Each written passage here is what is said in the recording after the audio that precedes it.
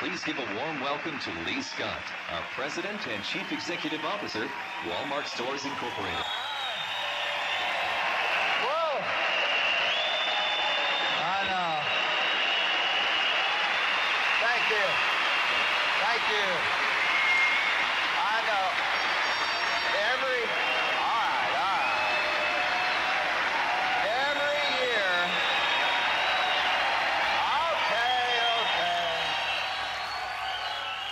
It'd be a pleasure for anybody to be the CEO of this company because, you know, it doesn't matter if you're Sam Walton or you're David Glass or you're Lee Scott.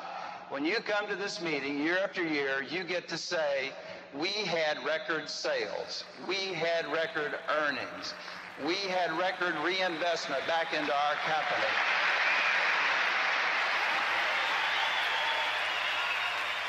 But you know, I say all that, but let me tell you, my friends, you better be ready to be better.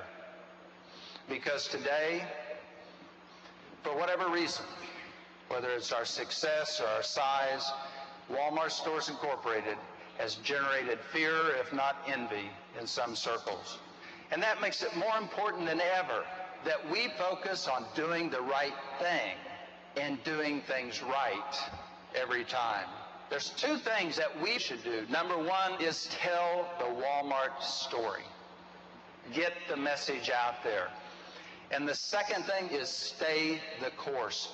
Walmart is too important to individual families who are stretching a budget. We're too important to the suppliers who employ millions of people. We're too important to our associates for whom we have so much love and value so much. And your company will continue to demonstrate our citizenship as a good employer and a member of the communities that we serve so well around this world. Ladies and gentlemen, I'll promise you this. We're going to stay the course, and this company is going to continue to grow.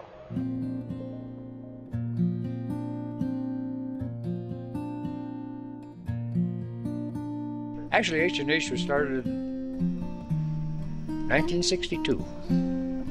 Started on Main Street in Middlefield.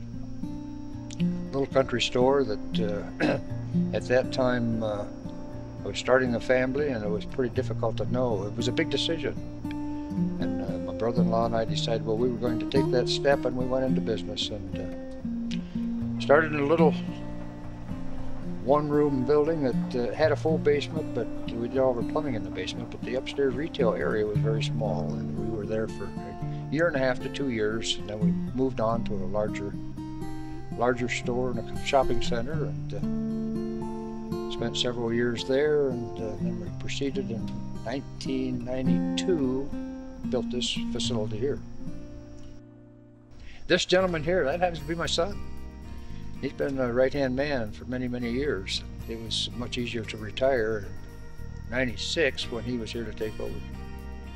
One of the biggest parts of our store being out in our rural areas, what we call our hardware section, you know, and the nuts and the bolts and the nails and all the type of fasteners. That's always been good because a lot of the farmers were always mending machinery and things around the farm, and some of the kids that were, you know, kids when I was growing up, you know, in here. Now they've got families and they come in here for the fix-it-up type things. Since I was 8, come down on Friday nights after school, work till 9. You have the car out there? I worked here since I was 6. Swept or helped customers when I was young too. At the end of the day, Grandpa or Dad would give us their pocket change. Spent a lot of late nights in here too, especially when we were building it. I generally arrive here about 7:15 in the morning, and I unlock the door. I come in and turn the lights on, and I get the day money for each drawer in the registers, and I open up the registers. And usually at that time, Tom is here, and Tom goes ahead and kind of tidies up the front of the store and sets out the American flag and the benches for our customers to sit on. And a lot of times the Amish fellas on their way to work will stop here for things that they need for their day's projects, and they'll come up and get plumbing or electrical supplies, or a lot of times sporting goods. We have a busy sporting goods division.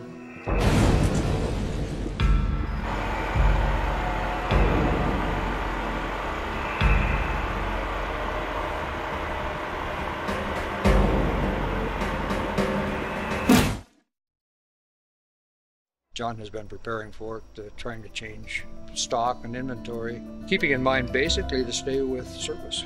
If you can't compete in one area, we're going to stay with something that is not offered or that you can compete in. Oh, I've probably been shopping here for 32 years or so.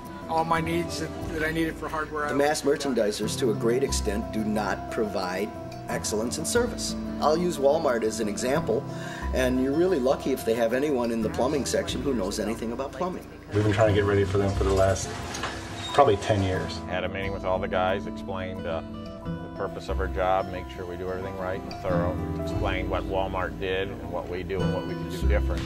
This was brought to us by a Amish customer of mine. He's so much against the Walmart movement after reading this book that he wanted to get some in and start passing them out or selling them to friends at whatever it cost them. So that's basically, I got a few extra ones. He's taken several and getting rid of them, and I'm doing the same. Well, I have never been in a Walmart store.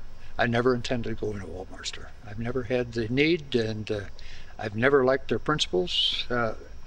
That's not nice to say at all, probably, but I've seen a lot of small communities crucified and forced out, ma and pa operations that have been in business for years that are out on the street. They just had to close their doors just because of one entity. And it appears that that is their intent, to come into a community and force everybody out. They did nothing but lay down the freaking red carpet for them. I know how hard it was for my dad, my grandfather, to build this building on this lot. They went through everything to try to get the commissioners and stuff to allow them to build here. I mean, we had to, they got sign issues, got to be certain size. We had to make sure we had enough green around the area. I'm all for free enterprise, but when you look at the big picture, they're the people who own the company are the richest people in the world. So, in reality, I think they could spread that out. I'm curious to see how much they'll actually give back to the community. To even use American with Walmart in the same sentence, just I don't agree with it at all. It's like a Chinese company to me, only with American board members. It's not a mystery. They come right out on record and said that they don't buy American. And all it's done is give China a better distribution center, whereas before they would have had to find contacts, who to sell to, and develop their own markets. Now they've got a pipeline right in everybody's living room by going through Walmart. I think the government should have more control. You talk about monopolies. If Walmart's not a monopoly, I don't know what is. I'm not at all in favor of any kind of communism or socialism. I believe that America should always and forever remain free. However, I think that there need to be regulations established wherein, they busted up Standard Oil and they busted up Ma Bell. But Walmart seems to be going on a rampage through the American economy, and nobody's even paying attention. The logic of it escapes me, and I spend a lot of time thinking about it. Well, I'm a Republican. I'm a conservative, and but I'm following very closely what's happening with the unions. It used to be that the union wage was something that everybody would look up at and say, "Wow, he's a union worker. He's making $18 or $20 an hour." And I realized that's what we're paying our people. We're not union.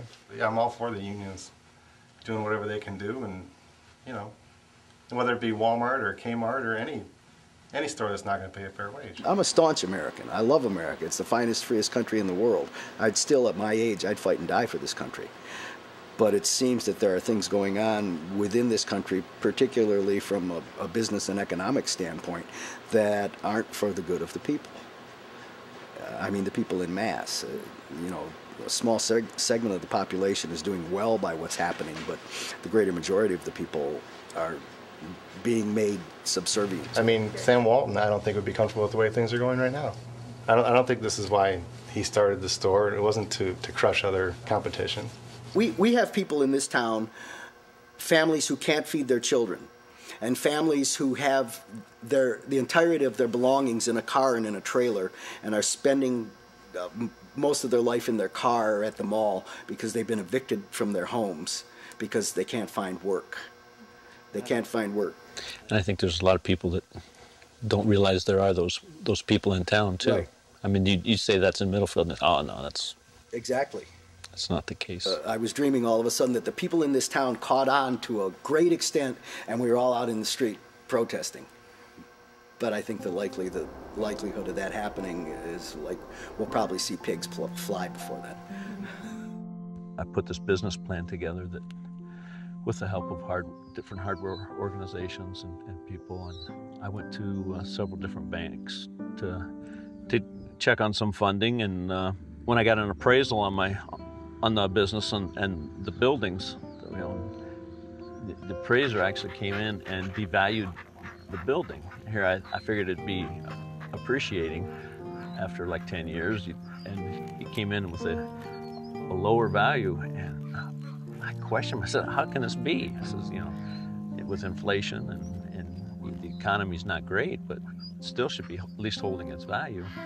And he said, no. He said, anytime a Walmart's coming into a town, they knock the values down, because sooner or later there's going to be a bunch of empty buildings, and none of them are going to be able to sell.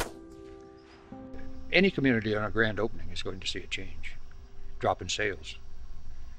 It happens regardless of whether it's Walmart or somebody else. You'll get a drop in sales. So there'll be a dramatic change of some type. How long it'll last? It can't last forever, because you just can't stand the overhead if you don't have the business. So something has to happen. And let's hope it doesn't come to that point. But you never know.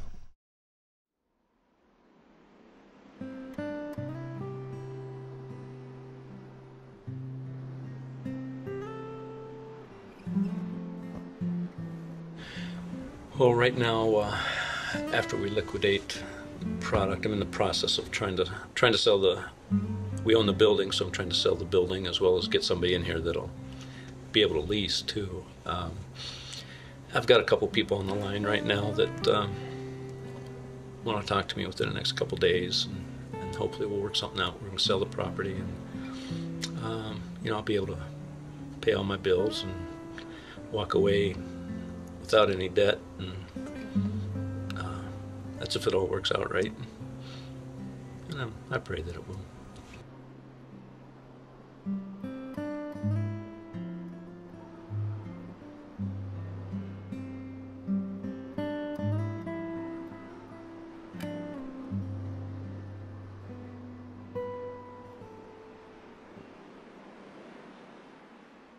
I remember that like it was yesterday.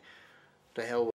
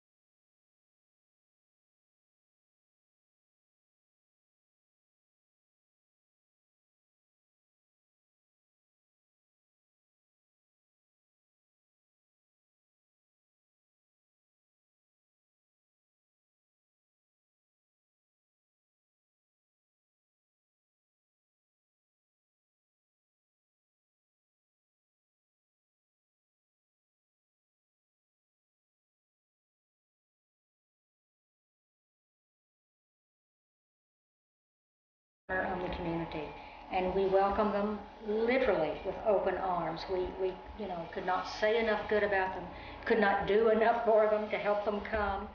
When Walmart first made the decision to come here, you could come to town on a Saturday evening and not find a parking place anywhere.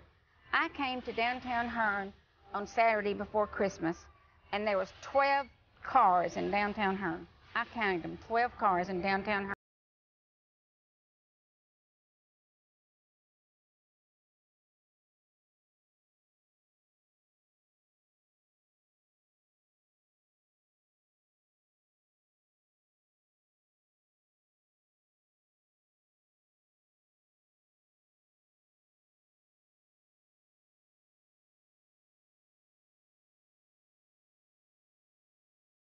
It's a great thing for our community. It's really awakened the west side of our town.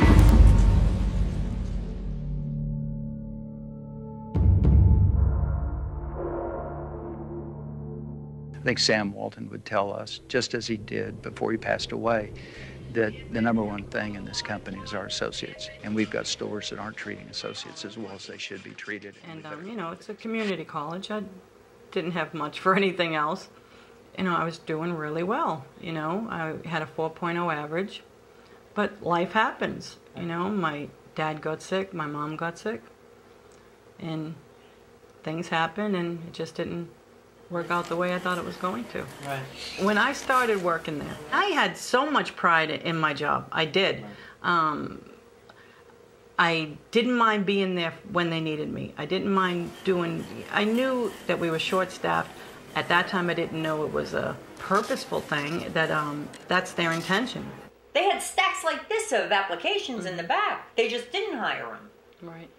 And then we're told, we don't know what to do. We don't have the people. We don't have this. We don't have that.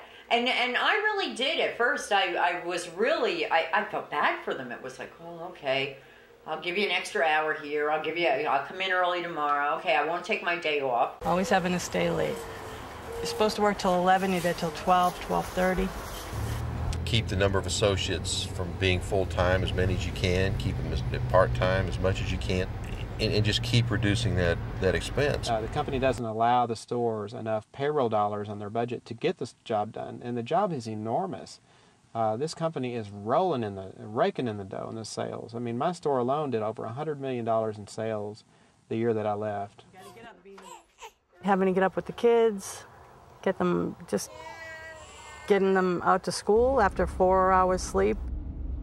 They don't care about what you sacrifice. It doesn't matter how many people lose their families. It doesn't matter if the associates have good health care. It doesn't matter anything other than what the bottom line profit is for that store that month.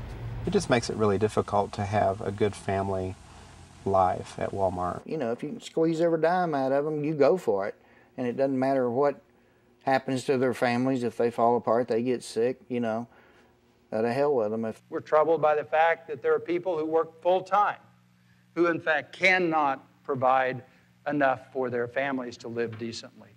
It was just impossible for me to pay my bills and pay for daycare and work. Nina, you should have plenty of time to go into the office. The money that I did get went right back into Walmart. I get my check, have it deposited, go shopping. When I first started Walmart, I had my kids on the Walmart insurance. It got to the point where it just was too much for me to handle. I just couldn't afford it. I'd have to pay my premiums at work, and then when I took them to the doctors, I still had to pay. I always had to pay a chunk of money. I'm proud of the fact that we have the benefits that we have and that we have the wages we have. People that's making $7 an hour that has to go to a doctor, they're not going to be able to meet that deductible. And I have an 18-month-old baby, and he didn't have any kind of insurance. When he was sick, I would have to try and fix it myself, like get the medication myself. If he had to go to the doctor, I would have to take him and pay it as I could. Sam Walton believed that it was inappropriate for an associate with illness in the family to have to worry about how were they going to survive the financial impact. I was under my mom's insurance plan with a local grocery store that she works for, and any prescription it didn't matter what it was $5. And now through Walmart, for that one bottle of pills, I'm paying $70.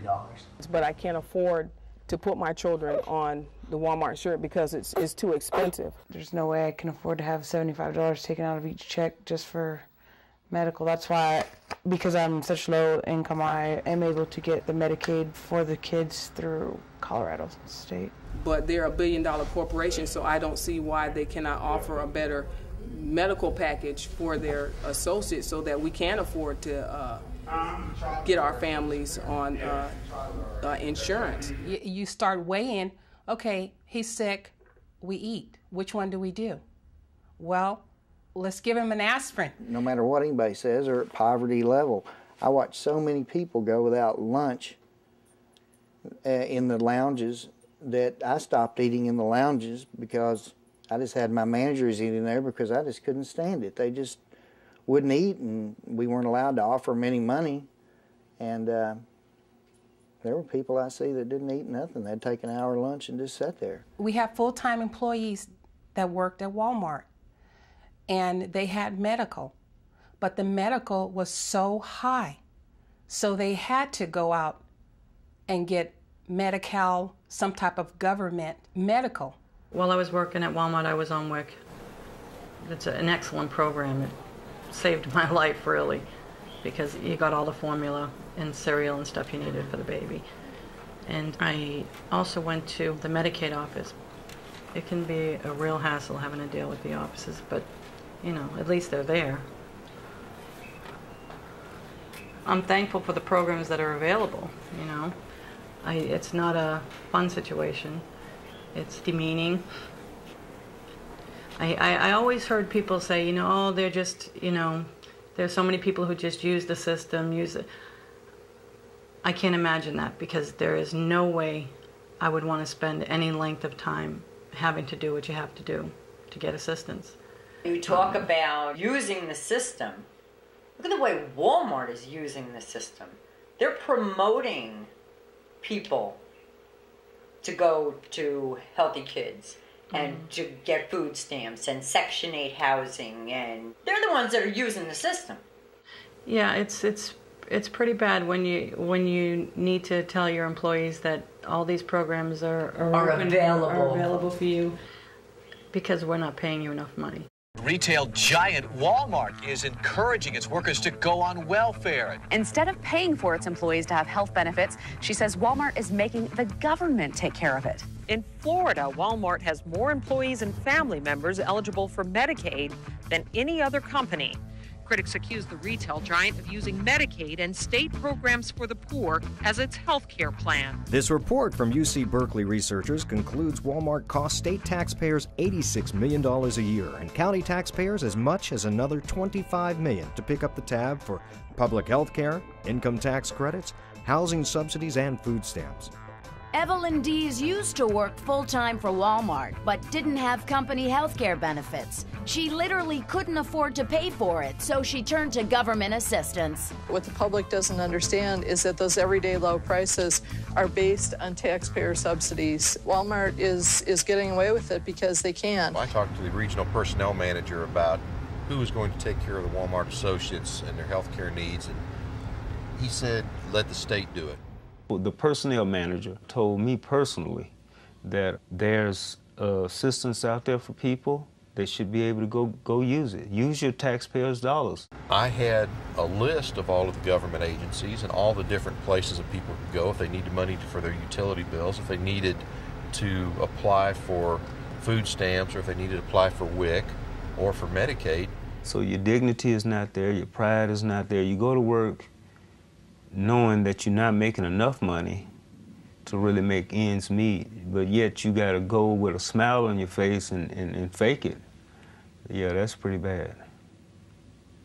Come up with some type of health care that a full-time person can afford and don't have to put on the scale health care or feed my family. Why is it that a corporation that in 2003 had an outstanding $240 billion in sales would not provide a livable wage and affordable health care for their employees? There's nowhere around that there's a company that makes this much money and still turns around and makes their associates go to the state for aid. I think my company takes family very seriously, and they'll help you achieve anything you want. The possibilities are absolutely endless at Walmart.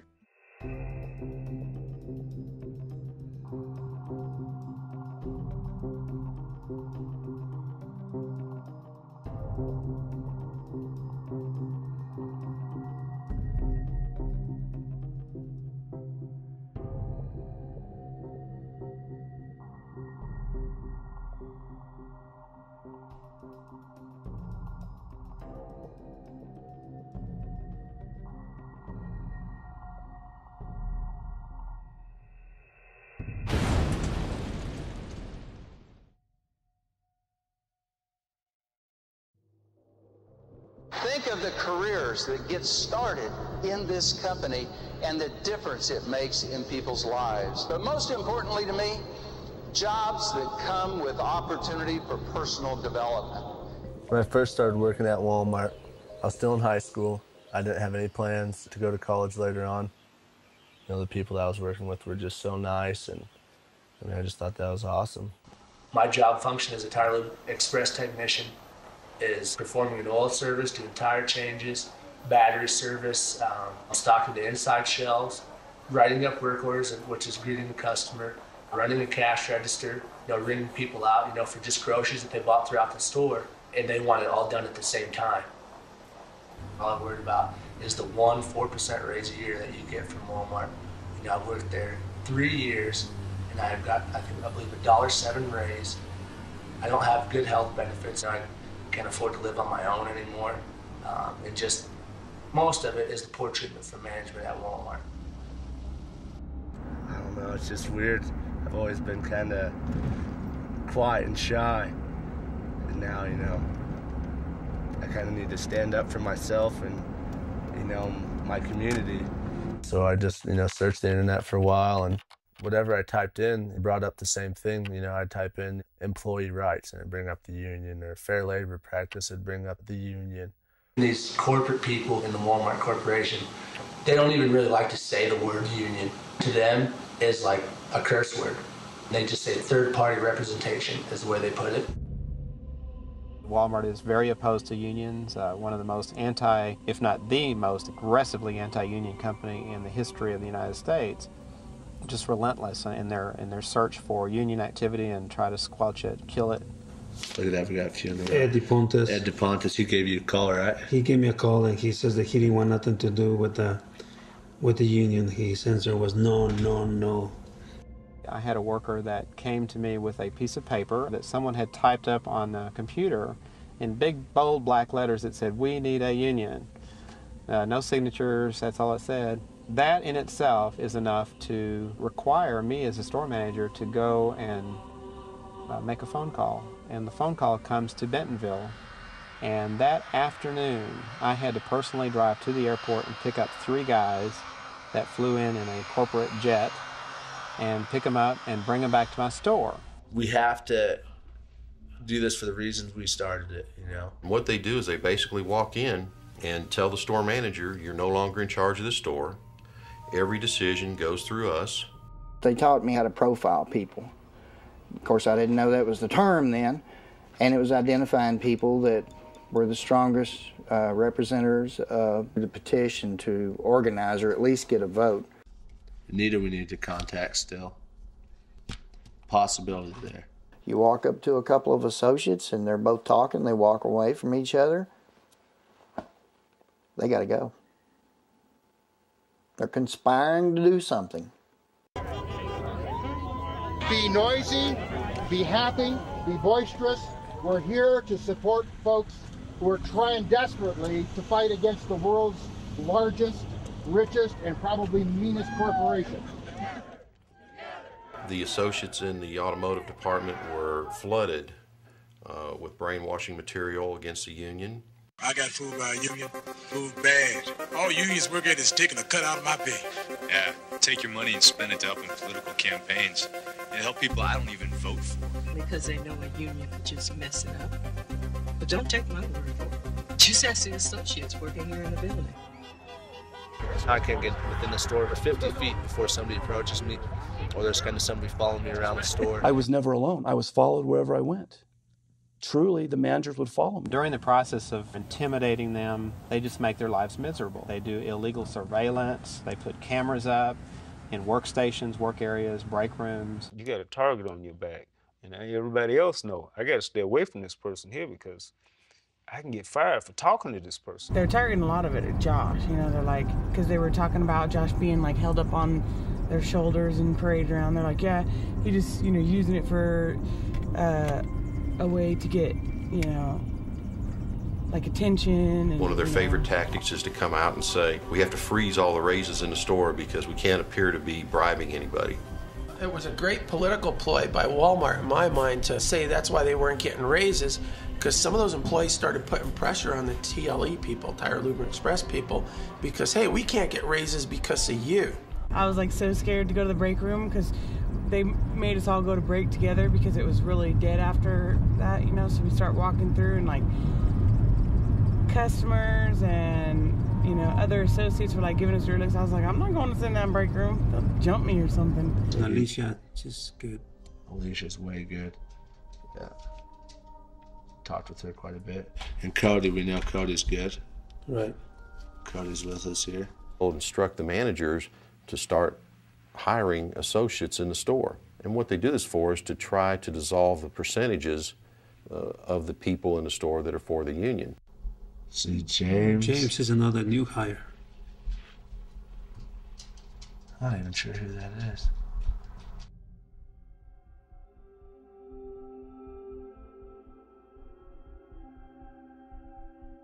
Yeah. But you know, this is our store. This isn't their store. We're the ones, we're making the money. We're the little worker ants, you know? So what's your prediction? Right now I'd say 50-50. Yeah. I mean, the few people in the middle are just gonna make it or break it. Yeah. Right now. I think you lost Alicia. No, I've talked with her quite a bit. Yeah. She's just kind of hard to read type person. Yeah. I hang out with her and stuff on the weekends, but she's definitely into it. She's real strong.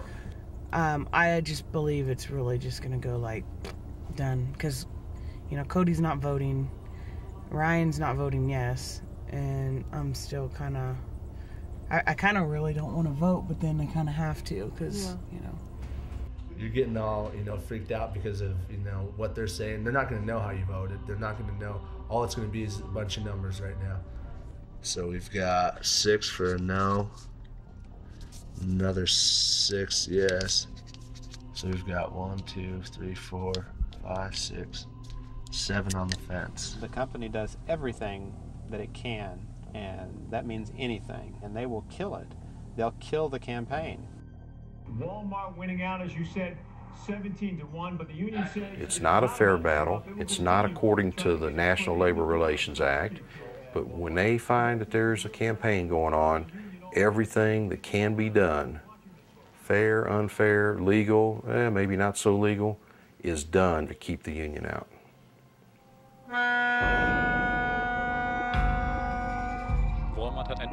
Walmart was very lucky to acquire 2 really good companies. But of course they were already unionized. Walmart had no choice. Because of the union, we get 36 days of vacation a year. Usually people take 3 weeks in the summer, 3 weeks in the spring. It depends. You can split your vacations into 2 or 3 times per year, or even more often if you prefer. My job is very important, and if I have to fear for my job, it's a bad thing. A very bad thing. If Walmart says we're all a big family and we have nothing to hide, everything's great, then I don't understand why the colleagues in America can't have a workers' council, can't establish a union. I can't understand that. Walmart is a career. It's not just a job. Good quality of life, good educational opportunities for my children. It is right for the 1.2 million Walmart associates, including more minorities and more seniors that work at any other company in America. Walmart offers the right job at the right time in their lives, and it gives them a step up that economic ladder. My name is Edith Arana. I live here in Southern California. I have 2 girls. I go to school to be a preschool teacher. I worked for Walmart for 6 years. They explained to me the different things they offered and the type of company Walmart was. I said, that's a company I want to work for. I always found it rewarding to me to help the customer find what they were looking for. I could work wonders. Do more with less. I know the true meaning of do more with less. They want the associates to do more, and they're going to pay them less. They would come in the office or on the floor, it didn't matter where you were working. They would say, well, you know, we have no overtime. There is to be no overtime whatsoever. We may have 5 baskets of clothes that need to be, merchandise need to be put back. You may have 30 minutes left on your 8-hour shift, but we need those baskets put away. And they usually do it with a smile. You would go along with it because you needed that job. And there was no ifs, ands, or buts about it. They would let you know one way or the other, if you can't do it, I'll just get somebody else to do it. You are not a person that cannot be replaced. And you know, we're hiring all the time. And in your mind, you go, look, I got these kids at home. I just have to make that sacrifice, and you will. They are asked to work off the clock with the implication that if they don't work off the clock, that is what is expected at this particular store, they are going to lose their job.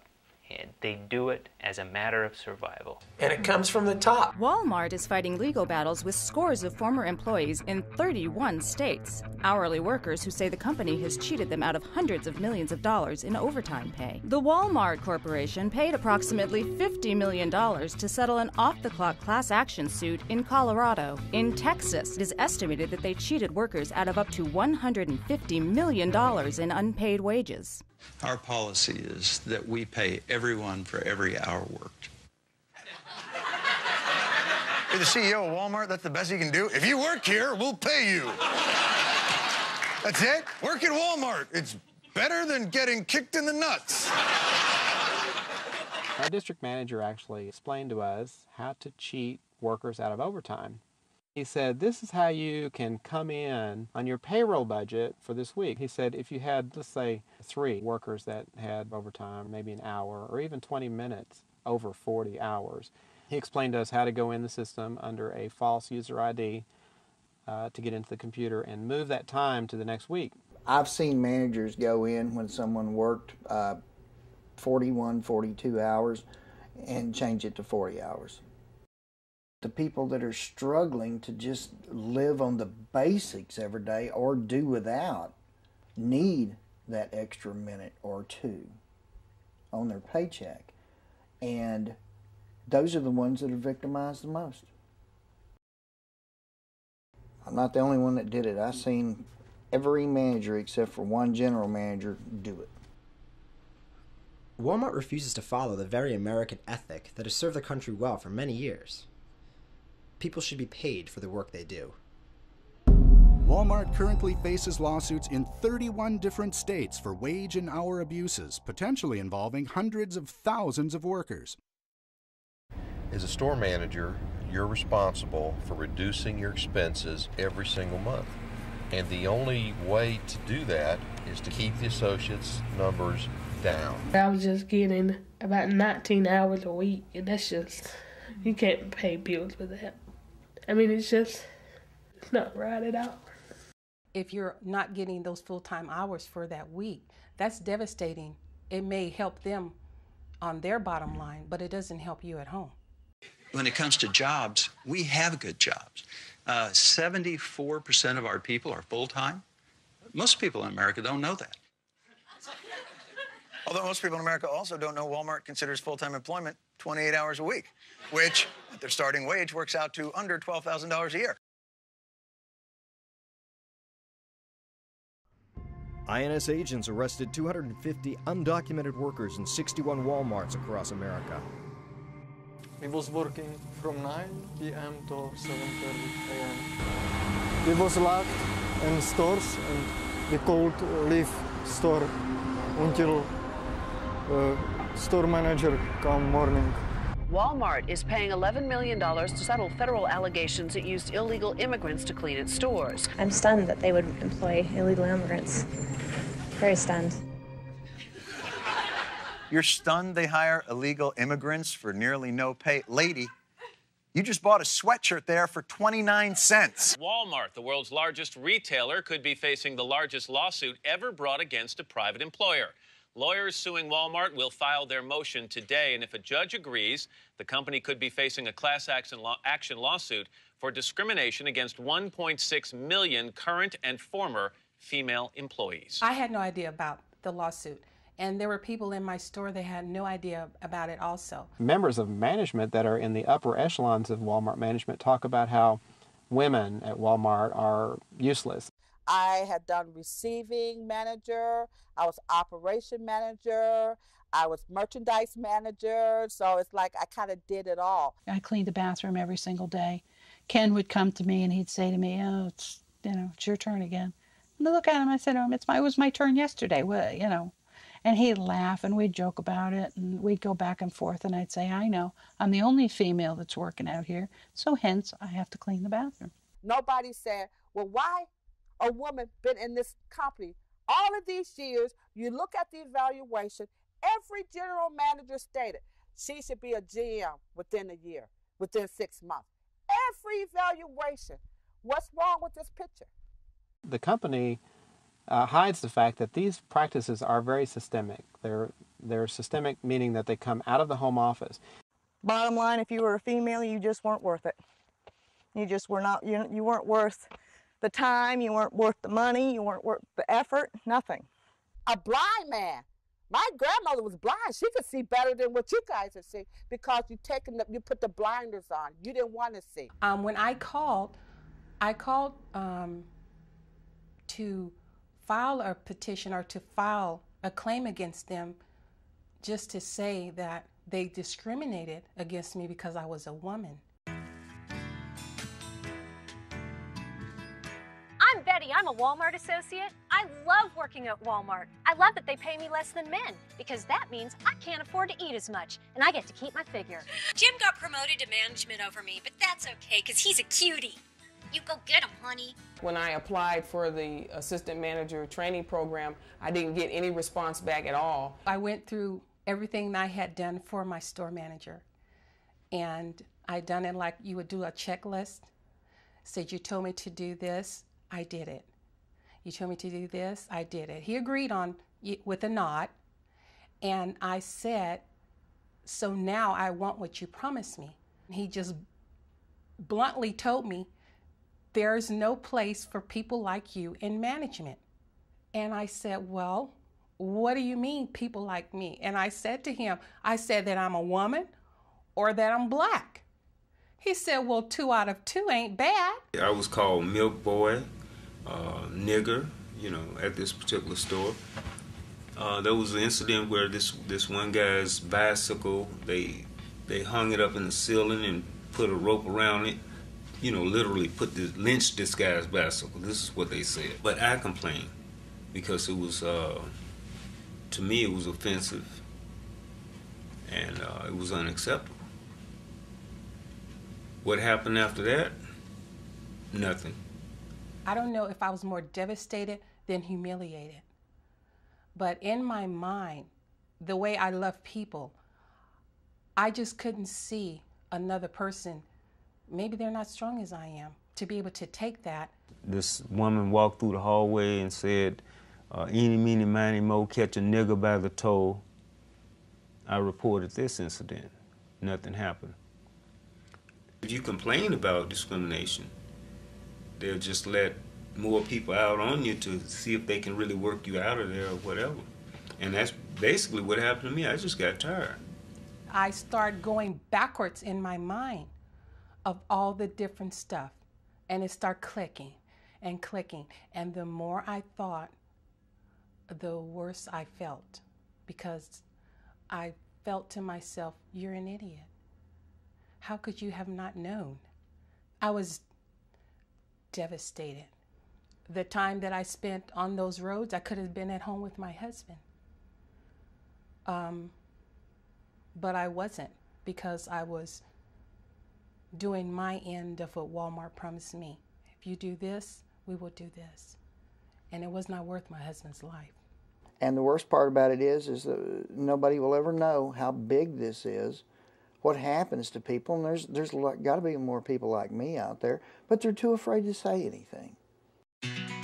I love my job. It's challenging, but it's really satisfying. We truly are living the American dream. It's out there, and it's at Walmart. Great citizenship also means that we're going to support the communities that we're in through our charities and the organizations that exist there. Time I was born, counting Hoover, I have lived under about 30 I think 36% of the presidents of the United States. You think about that. Hoover and Roosevelt, Truman, Eisenhower, Kennedy, Johnson, Nixon, Ford, Jimmy Carter, Ronald Reagan, Bill Clinton, Senior Bush, and Junior Bush. So there's 13 presidents out of 43 that I've lived under. We came here in 1959 and started the IGA store, which is Independent Grocers.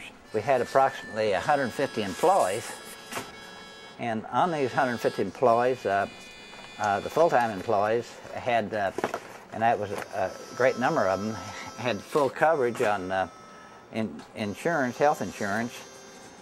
We also had a 401k pension plan that they really appreciated. You know, in small family-owned businesses, you do become attached to your employees, and they're very important to you. We always tried to have a Christmas party or a Christmas dinner where all the employees came and we'd close the stores. Yeah, and every day after school I'd get off the bus and run up to the store because we lived a couple of blocks up from it.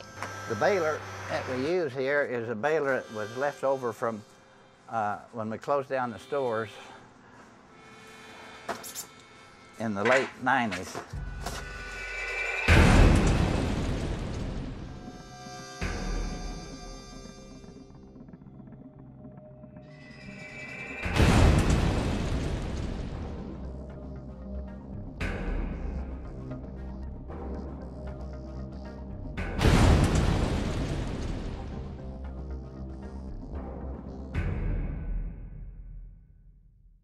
I don't believe it's fair the way that Walmart can come in with the funding that they get to put their sewers, infrastructure, road, parking signals, ingress, egress, etc. in compared to what the independent retailer gets. No, I don't believe it's fair. Well, certainly it's not fair, and I think he at one time did go talk to them in Cameron and say, if we're going to run a business here, can you help us? Well, no, they couldn't do that. I don't think it's fair to help them to build roads for their business, and at the same time, the store open puts others out of business.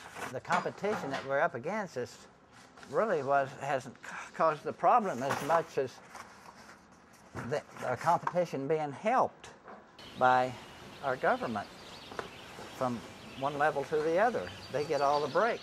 Walmart's coming in and running us out. We know you helped them or you gave them tax abatements. Will you give us a tax abatement? And no, they couldn't do that. So the county nor the city would do that. And of course, everybody knew it was unfair, but what can you do about it? Maybe, well, there's nothing you can do about it.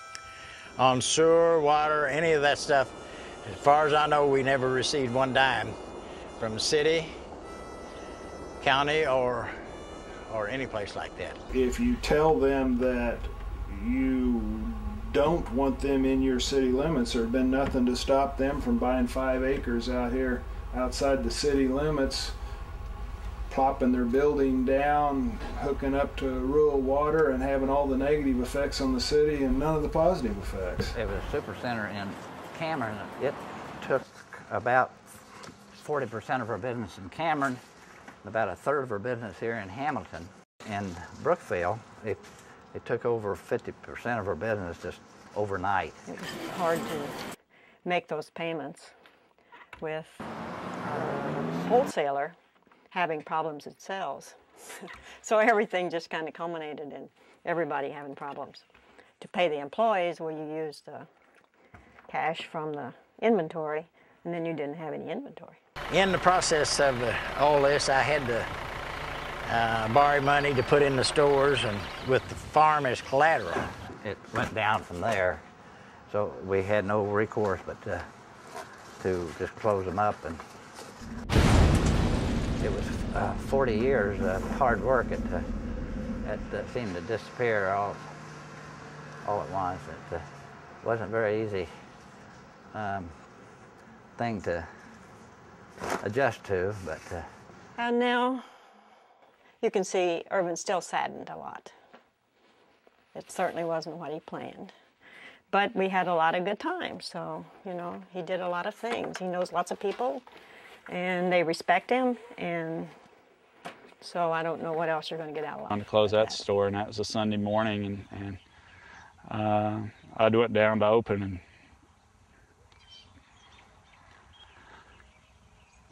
just... Yeah, I remember coming downstairs and sat down on the couch, and Mom told me, and I started crying. It was like a family member. We were there every day, and it was a big part of our life. It was probably my favorite place. I liked being there. They wanted it for me, and I love them to death for it. But, you know, they wanted it for me and my family. And if Walmart still gains ground and have a monopoly, where will our families and where will our children be, and what will they have to do to work and to be competitive? And in 10 years that the spiral is going, it could be very, very serious for the nation. It might happen that way now, and I hope it don't for our children's sake, but it could be real serious, be a revolution. I won't say it'd be a civil war, but it'd be a revolution. And I don't think anybody wants that.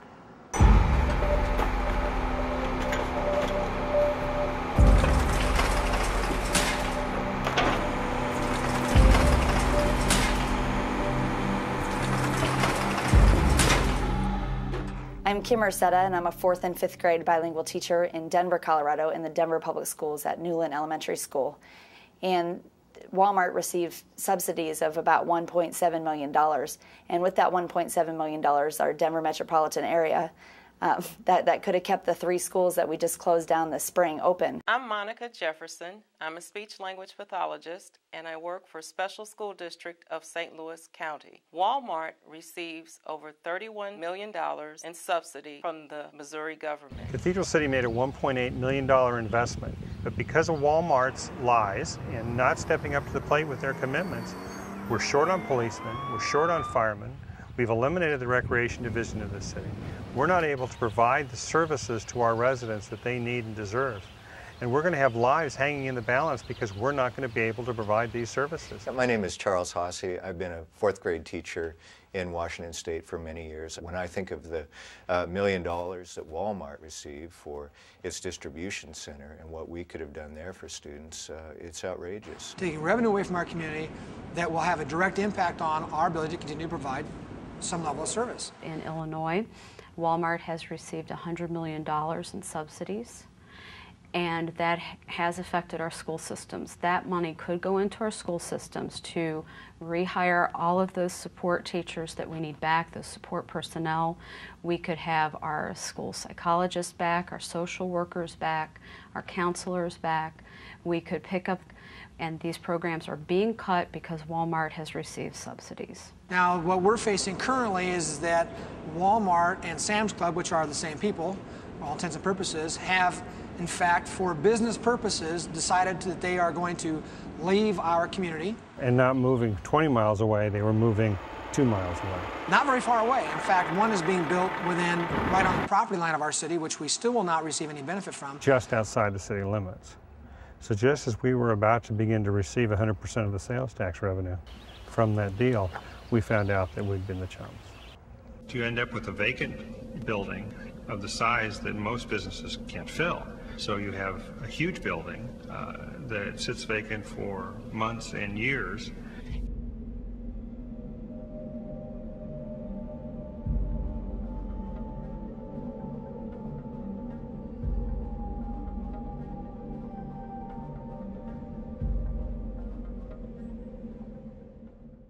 That's why at Walmart, we give back $5 every second to the communities we serve throughout the holidays and all year long. To make the season and every day a little brighter. But you know, responsible citizenship also means looking out for the environment. we can make a difference in this area of sustainability. One of the most exciting things about a Riverkeeper organization is working with the public. And we have a lot of volunteers that volunteer to keep their part of the Catawba River. Because the Catawba River is dammed 11 times and has 11 lakes on it, we have lakes with coves, and so we call our volunteers cove keepers. And these cove keepers work to safeguard and protect the Catawba River. Essentially, we did an investigation and we visited about 7 Walmarts in the Catawba River Valley to see what their environmental practices were and judge whether their current environmental practices would have an impact on the drinking water of the town of Belmont. And what we found in every single case is that Walmart had a practice of storing herbicides, pesticides, and fertilizers in the parking lots. What concerned us most about this particular case was the proximity of this Walmart and the creek running right by the Walmart site, and that creek empties right here at the intake site. For me, when I'm out on patrol and on the river and there's a drinking water intake right there, what I know is that there's a mom somewhere who's at a kitchen sink and she's putting water in a bottle to make formula for a baby, and that baby is drinking. The labels on some of the herbicides and pesticides said this product known to cause reproductive harm by the state of California and birth defects. These pallets with bags and bags of this material, many of them broken and busted and spilling on the pavement. Every time it rained, all this material was washing right into the stormwater and eventually making its way here to the Catawba River, the source of drinking water for almost 2 million people in the region. So we began calling Walmart to really express our concern about these chemicals making its way into the public drinking water. And they gave me a name and a phone number of somebody in Arkansas, the headquarters, to call.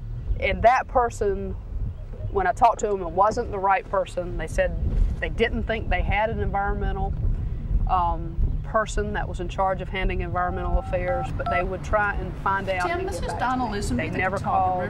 So again, I called back, and this time I called their attorneys. I called the person, the contact name they gave me. I called their attorneys and said, look, I'm not getting any answer from anyone at corporate Walmart. And because I haven't, I'm going to start a weblog. And every contact I have with you, I'm going to put on my website and report what your response is. And if there's no response, that's what's going to be on our website. And so that's what I did. 2 or 3 days later, they still didn't call back. We then sent them the law, and I elevated the rhetoric and said it appears to us as if you're violating the storage laws. We are getting ready to contact our attorneys. Still, no one called. Finally, the attorneys for Walmart who had testified in the hearing gave me the name of a person that they thought was their contact. I finally reached that person at Walmart headquarters in Arkansas, and he said he had just started the job. He had been in training for the last 2 weeks, and he didn't know what to tell me. So at this time, I started calling the news media and asking them to do a story. We got a great local news station here in Charlotte, North Carolina that responded on camera showing these pallets and pallets and pallets of chemicals, herbicides, fertilizers stored in the parking lots right beside the stormwater drain. It ran in the morning, the noontime, the 6 o'clock, and the evening news on that day. It just so happens that the Walmart manager for the local story where most of the video was shot, that had 81 pallets of this material out in the parking lot, saw the story. Called his regional manager first thing the next day and said, you won't believe what I saw on the news last night. And for all his stores in the region, he had them pull those chemicals from the parking lots and put them undercover. As I read the case history and all the environmental fines, and particularly the consent decrees from the Attorney General's office ordering Walmart to establish better environmental protection, what flabbergasted me most about the lack of corporate response is their apparent disregard for these consent decrees and that they hadn't taken it very seriously. It's only the local guys. I can say in my history as Riverkeeper, I don't think I've ever encountered a corporation, be it a power company, an oil company, as unresponsive as Walmart. Wildlife conservation is very important to me, but it's really exciting when a company like Walmart makes it a priority too.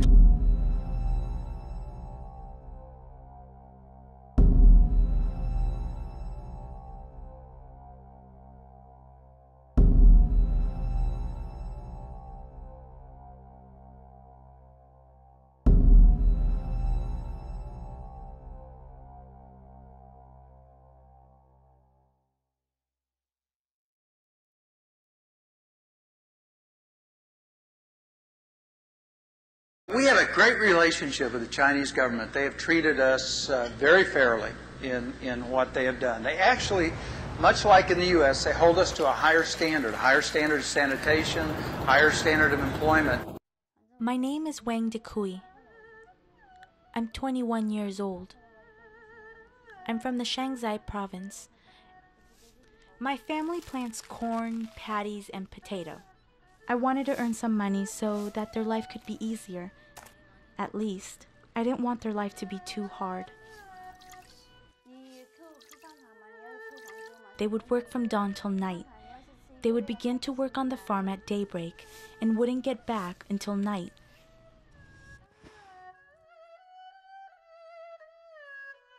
I thought about working in the factory when I was in middle school. At the time, I thought that it would be interesting and exciting to work in the factory. I left my hometown on April 29th this year, and then began to look for a job in Shenzhen.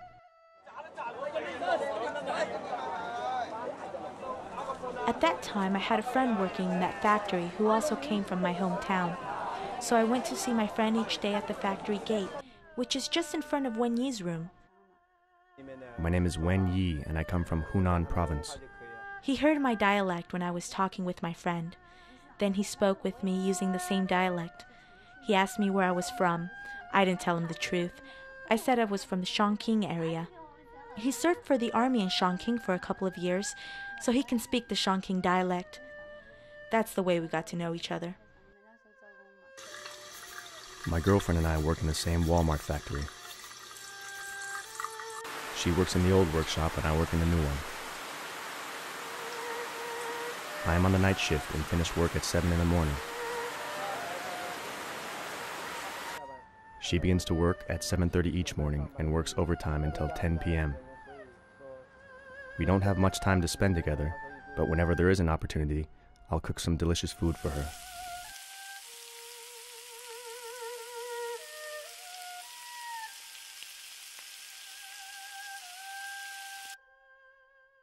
We like singing karaoke, shopping around and buying some little things. In that way, we feel more relaxed. Most of the times we go to karaoke, sing songs and listen to music, and we get in a good mood.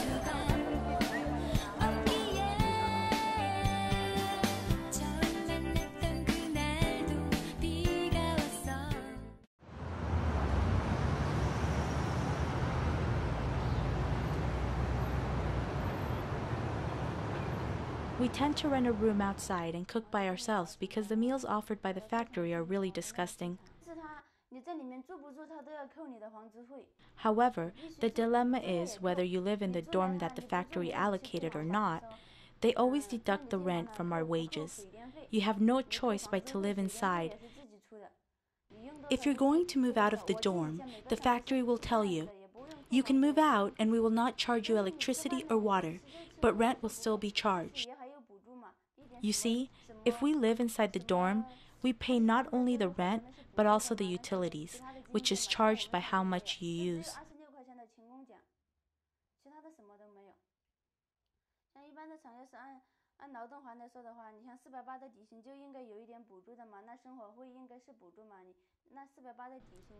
There are very few fans installed in my current workshop.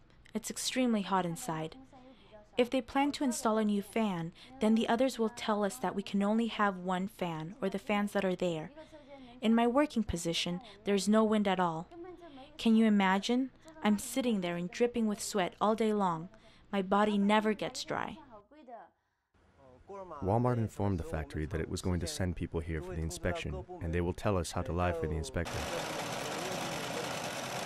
For example, the workers must respond as though they worked 6 days when asked how many days they worked, even though they actually worked for 7 days. Then we workers don't dare to say anything wrong because we're really afraid of being punished by managers. Walmart informs us in advance and has a meeting to teach us how to lie. If you lie well, you'll be rewarded. If not, you'll be punished or fired. The worker is given a fake pay slip, and they never let you have the chance to speak out the truth, but threaten you to deliver false information.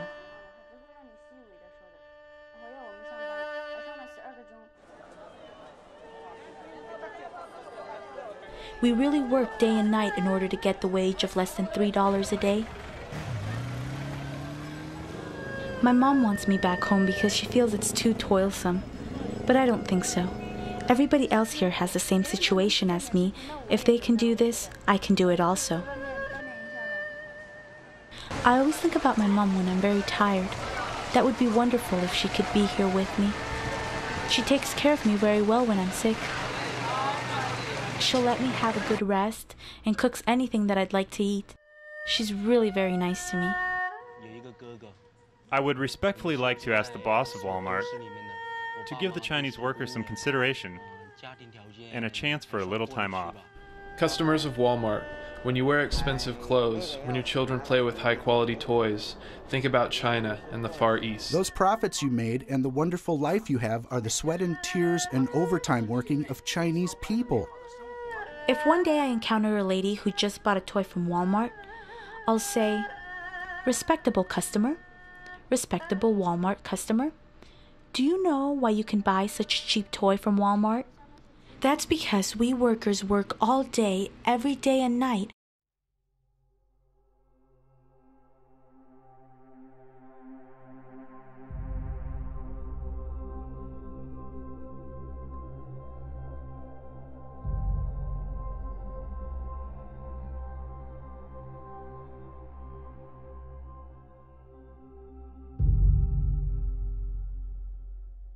We added 125,000 new jobs around this world this past year. Good job.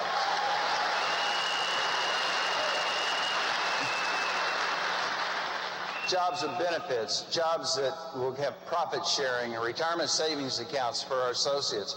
But most importantly to me, jobs that come with opportunity for personal development.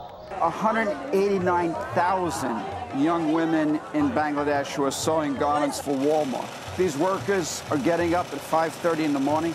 They brush their teeth with their finger using ashes from the fire because they can't afford a toothbrush. Forced to work from 8 in the morning until 10 o'clock at night, 14 hours a day, 7 days a week on these wages of 13 to 17 cents an hour. These are women who are hit by their supervisors, trapped in utter misery. As the largest company in the world, Walmart sets the standards that other companies are going to follow. So Walmart right now is sucking down standards all across the world. These are workers who have no rights. The outlook for this company today is very positive. In every country that we operate in, the Walmart model works. Because once your associates know that you will stand up for what is right, then when they see a wrong occur, they're more likely to contact you. And we have a very aggressive program underway to make sure, and have had now for the last couple of years. I was Global Services Manager for Mexico, Central, and South America. My job function entitled 3 things. Oversight of all factory certifications, which means you go in there and you make sure that they're humane working conditions. Big deal with the factory certifications is to make sure that the workers are in a clean, safe, humane environment. When I was in the factory and you talk to the people and the people were so nice and they were so good and they were just working for so little money and without any condition of fairness whatsoever with their compensation and their working conditions. I went back to my hotel room and just wept the first time. And after dinner, I had picked up the phone. I was calling my wife and just telling her what I'd seen, and then I just started crying about that. Telling her. She was like, "It's gonna be all right." And I'm like, "I know, we're doing the right thing," but I just couldn't imagine it was this way. I thought that a company like Walmart, once we started reporting the truth of what was happening in the factory, would take quick action to try and make the working conditions better. I believed in the mission and the culture which I thought existed at Walmart. I led more Walmart cheers than just about anybody that I know. Didn't even mind being the squiggly. I mean, if you would have cut me, I would have bled Walmart blue blood. I didn't know that we weren't going to make it the goal to correct the violations.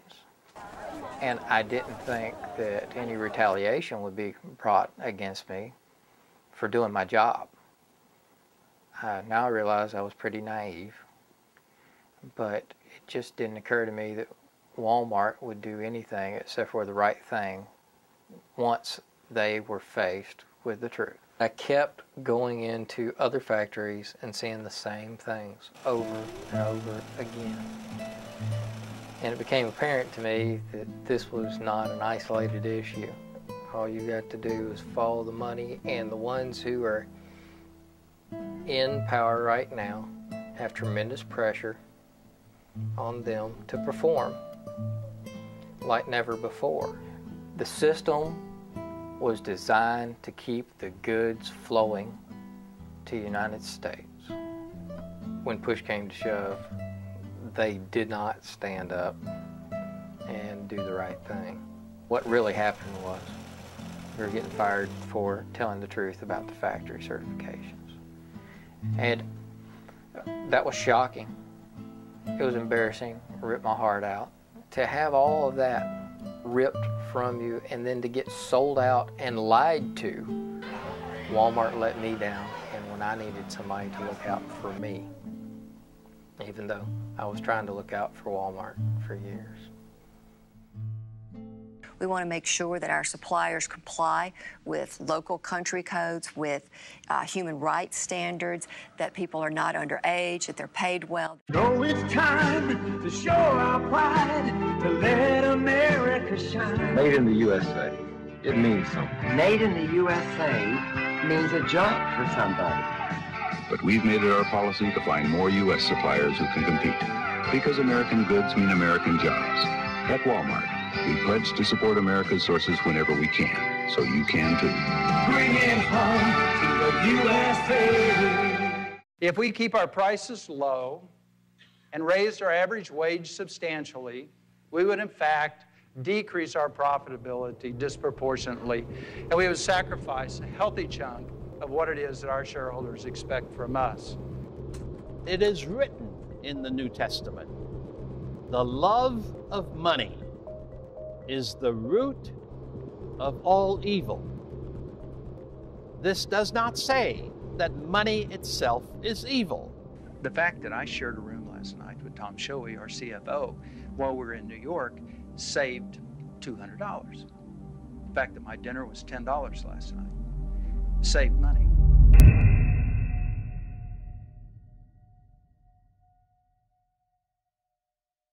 You shall not steal. Doesn't this teach us that keeping everything for ourselves is a form of stealing? Or are we commanded to help those less fortunate to find enough to eat? Today, I want you to know, however, that 5 members of that family together are worth $102 billion. The widow and 4 children have in the last 20 years emerged on the list of the top 10 wealthiest people in the United States. They could easily take 10 billion of that and see to it that every employee of Walmart in the United States has health care, an adequate pension, and adequate wages. Well, Walmart, after the 9/11 attacks on the World Trade Center and Pentagon, they apparently decided that they needed to have a bunker. There's a facility for the Walton family in case of an apocalyptic attack, a residence that they can live in and reside in case they had to do that. There's a helipad behind the facility back there where they can come in by helicopter, and there's satellite uplink dishes back behind the facility.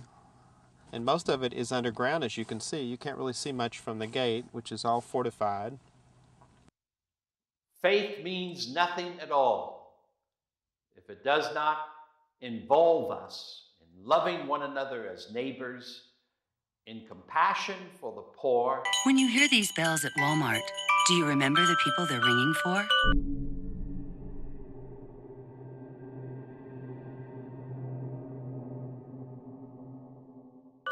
They remind us of our friends and neighbors who could use a little help.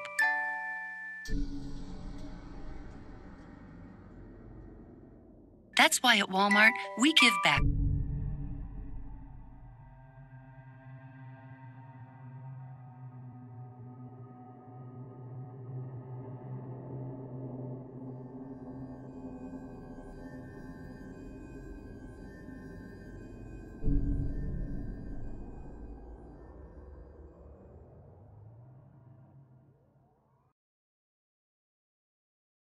Throughout the holidays and all year long.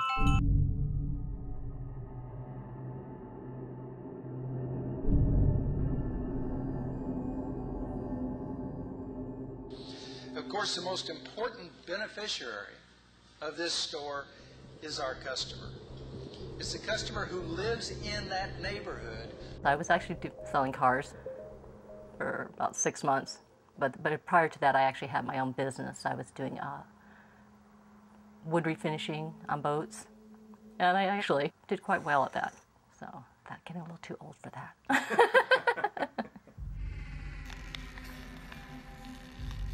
You know, if I was going to go through all that I went through, I wanted something to come out of it, you know, something good. There was a truck to one side that had a camper shell, and there was a van to one side. I thought, you know, I've always said, you know, you don't want to be in a spot where nobody can see you. But I thought 4 car spaces from the front door, and I thought they had security outside. I thought, okay, well, I should be fine. And when I got out, there was 2 of them. Unfortunately, he caught me. I got outside, but he caught me, and that's when I realized he had a gun, because he had a gun in the arm that was holding me. And that's when they told me, get back in the car, I'm going to blow your head off. The year before, when I worked at the phone company, we had a safety meeting, and it was around Christmas time. And they had the sheriff's department out there, and they were talking about if you're ever in a parking lot and this happens, what to do. Don't go with them. If you go with them, you're likely not going to live, because I guess statistically that's what happens. They'll kill you. That's what first went through my mind, is that I'm not going to survive this.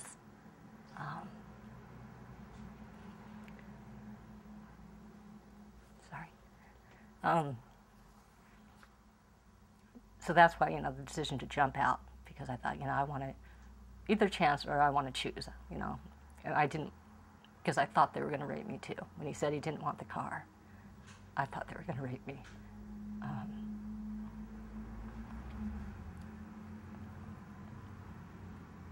So when they got me back in the car after looking at the gun, I just kind of resigned to, you know,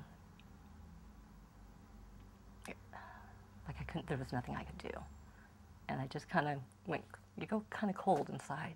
This is the parking lot where Laura Tanaka faced her attackers. Inside the store, Walmart had more than 200 security cameras and 4 security guards on patrol. Outside, there was nothing. The police did recommend on-site security, and that there was none. That they had assured the people of the neighborhood that they would provide security and make sure it was safe for the neighborhood, and that wasn't done. It was evident that Walmart knew they had substantial problems in their parking lots. Walmart was aware that the majority of the crime throughout the states occurred in their parking lots. Despite the fact that 80% of the crime occurred in their parking lots, they had done almost nothing to protect the customers in the lots. Rape, murder, kidnapping, all of these shocking allegations, and they come from Walmart shoppers. Report of a Walmart parking lot attack. Tonight, North Texas police are on the hunt for a would-be kidnapper. A violent attack in the parking lot of an Orange County Walmart. At least one man tried to carjack, rob, and shoot a woman. Who shot and killed 33-year-old Mark Korenick in the store's parking lot. A bold and deadly shooting. It happened this morning at the Walmart. Taylor's woman is recovering tonight after fighting a thief in a Walmart parking lot. A man is arrested after a tire iron attack. It happened in a parking lot of this Walmart. The two teenage workers shot while gathering carts in the parking lot yesterday at this Glendale Walmart. It happened at 1:48 this morning in the Walmart parking lot in Riverdale. She turned to run from the subject and was shot in the back. Walmart has conducted research on crime in its parking lots, and critics accuse the company of a nationwide pattern of covering up that research, of failing to turn it over in lawsuits. Here's what Walmart did not want to show. As early as 1994, as you can see in this internal document, a Walmart study showed that 80% of crime at Walmart locations occurred in the parking lot. And when the company added roving patrols at several sites, the crime rate dropped to as low as 0. A district judge in Beaumont tonight is fining Walmart stores $18 million. Judge James Mahaffey is sanctioning Walmart for what the court believes was a pattern of deception. It involves the case of a Southeast Texas woman who was sexually assaulted and raped in the parking lot of Walmart. The court found that Walmart did not disclose that it had conducted a safety study, a study that found if Walmart would put employees in golf carts patrolling its parking lots, crime there would drop to 0. Judge Sherilyn Wood heard a case against Walmart in Houston, Texas in 1999 involving an assault in a Walmart parking lot. She says that in 17 years on the bench and over 25,000 cases, she's rarely seen such flagrant abuse of the system. It was very disturbing to see such an intentional course of conduct. It was corrupt. She's charging Walmart with cheating in court, and she's not the only one. This is one judge. Is there something in the drinking water in Arkansas that says perjury is all right? Another judge. Rarely has this court seen such a pattern of deliberate obfuscation, delay, misrepresentation, and downright lying. True. Unfortunately for the customer, they really don't care what goes on after you spend your money in there and come out into the parking lot to go home. Police found Holden shot to death along the side of a road in Stanton, Texas, 400 miles from where she was abducted. Megan was very special. We grew up together. We lived together. She's really, really going to be missed a whole lot because she has a lot of people that love her. She was just a very sweet person, and she never wanted a whole lot out of life, but she just wanted to live and, you know, be happy. That's all she wanted. Just recently, before she died, we were in her room listening to a CD, and we were singing together, and we could just be open with each other. We didn't care. Police say Megan Holden was chosen at random on the way to her pickup truck in the Walmart parking lot just before midnight.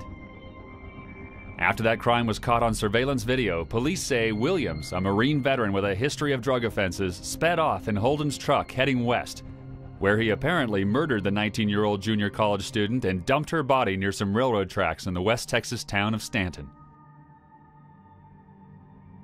I just think that there's a lot of things Walmart could have done. There should be somebody watching the cameras. Somebody should have been watching the cameras. Walmart has those cameras out there in their parking lot, and I thought that they were watching. A security camera without someone watching it is of no use at all.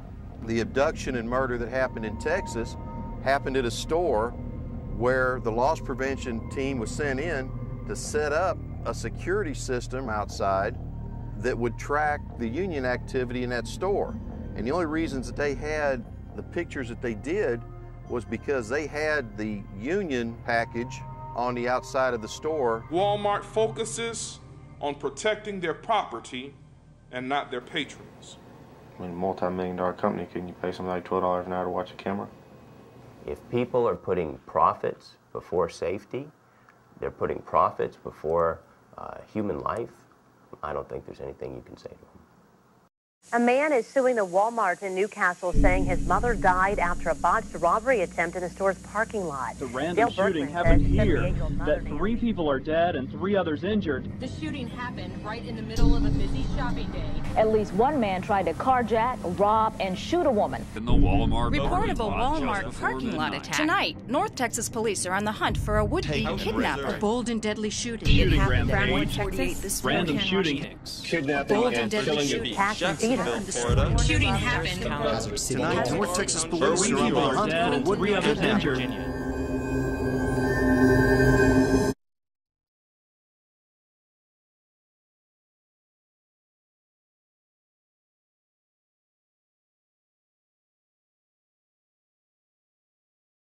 Walmart stores has a responsibility to society to make sure that what we do fits in and represents what it is society expects from a big company. We need to figure out how do we in fact work together to cause them to want to have a Walmart. On December 6th, there was an article on the front page of our local paper, and it said that Walmart was going to build a super center on the corner of Queen Creek and Alma School, which is just a very short distance from my house. And this particular location was within our planned community, and it was within walking distance of an elementary school and a junior high school.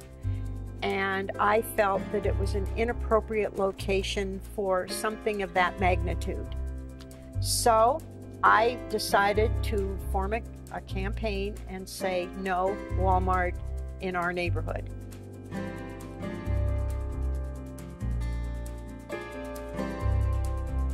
Living as Christ has taught us, we begin to transform the world.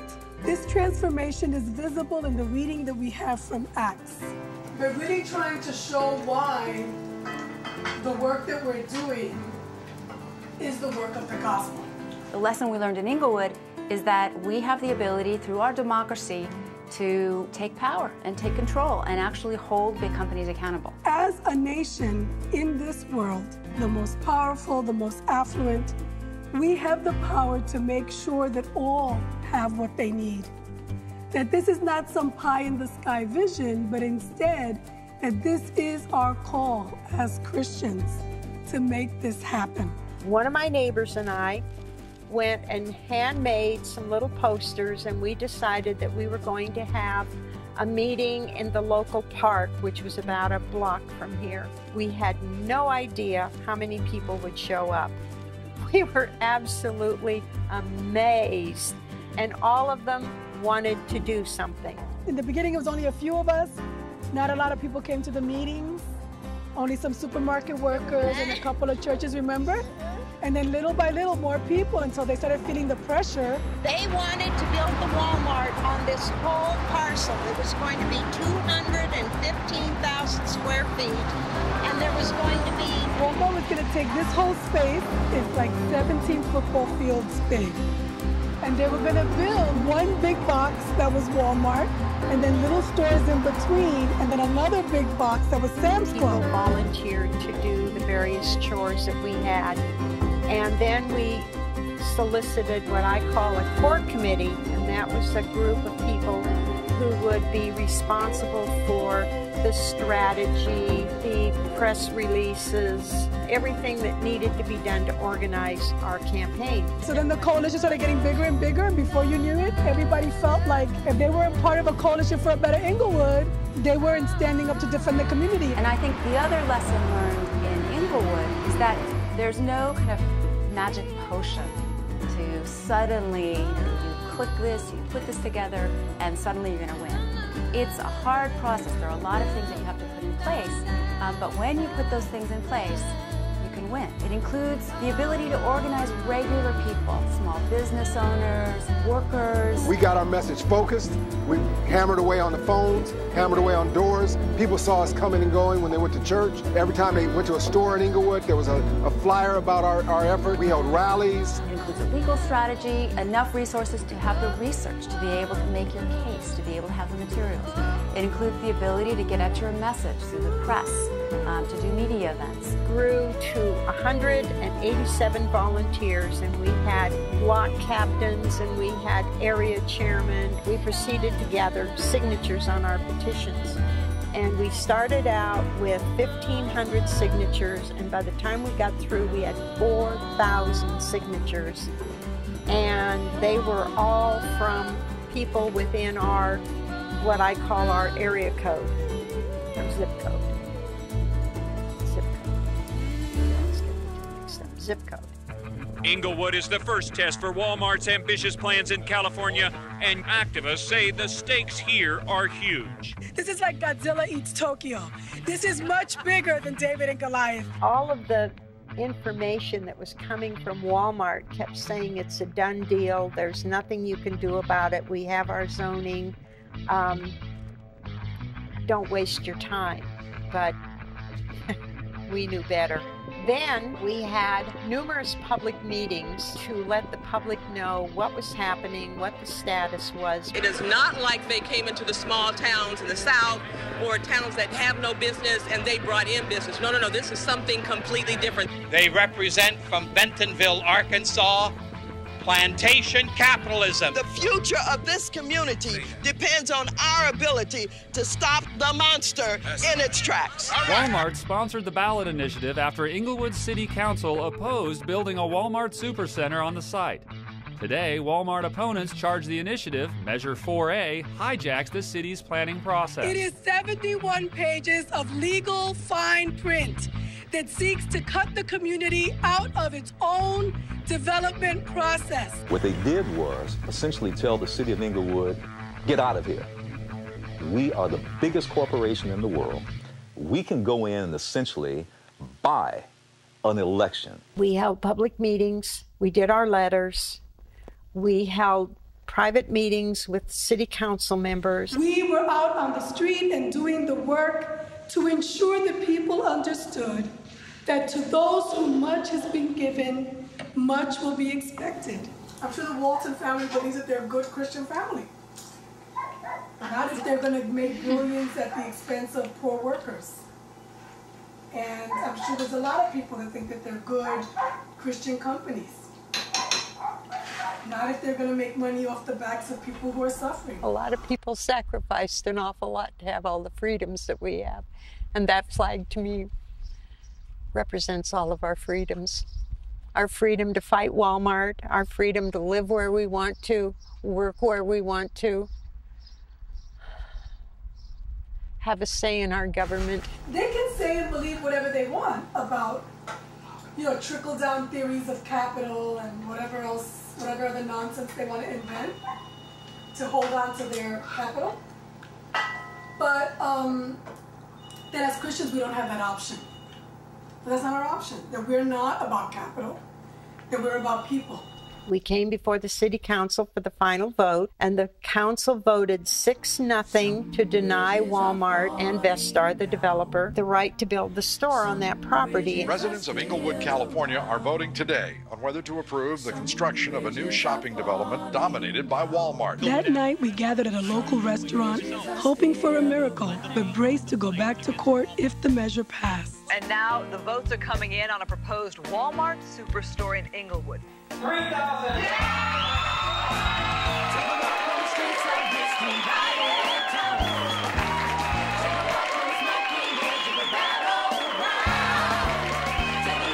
This small group of people took on a giant and won. And it was really meaningful because nobody thought we could win because we didn't think we could win.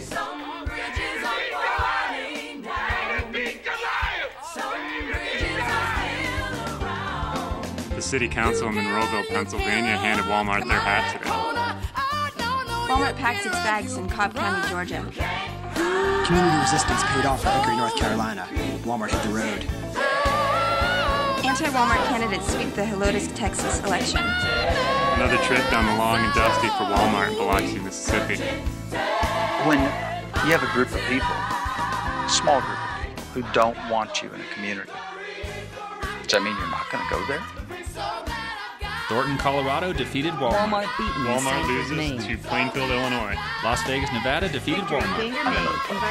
When Walmart defeated you have a group of people, small group, Walmart defeated who don't want you in a community. Walmart loses to Charlevoix, Michigan. Neighborhood fights off proposed Walmart. Walmart beaten in Walmart loses to Chicago, Illinois. Walmart zoned out. Flagstaff, Arlington, Arizona. Texas. Walmart rejects Stanwood, Washington. Victory, Colchester, Connecticut. Success, Centerville, Utah. Victory, Harrison, New Jersey. Warrenton, Pennsylvania. An anti-Walmart slate was elected to City Council in Deptford, New Jersey. Voters rejected Walmart in Lebanon, Pennsylvania. Forced to pay health care. City Council votes 46 For Walmart mayor, defeated in Glendora, California. Walmart beaten in Medford, Oregon.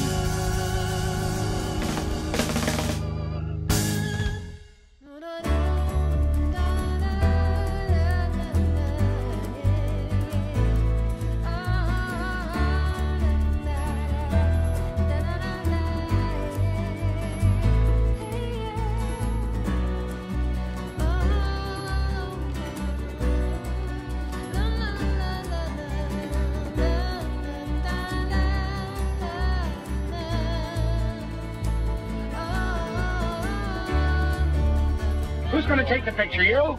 1 million people a year visit Washington's adult home at Mount Vernon.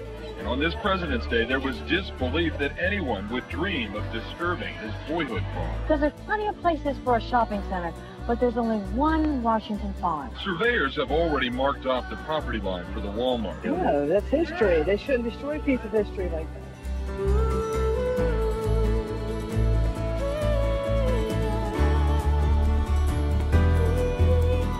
May 29th, a Hawaiian group sued, claiming Walmart and the state violated grave desecration laws and public trust. Where do you get off coming here, a foreign... What if it was their great-grandfather that was desecrated? For now, the remains are being stored in a trailer below a ramp leading to a parking garage at Walmart.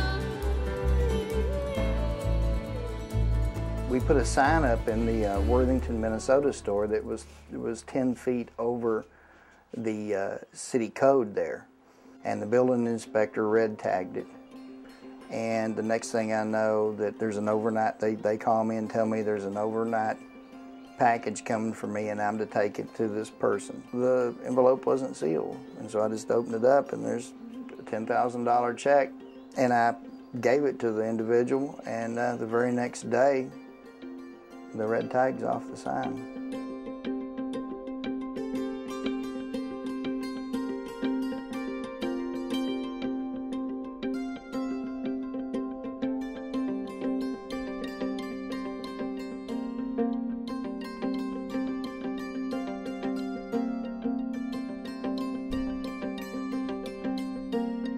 When you have a group of people, small group of people, who don't want you in a community, does that mean you're not going to go there?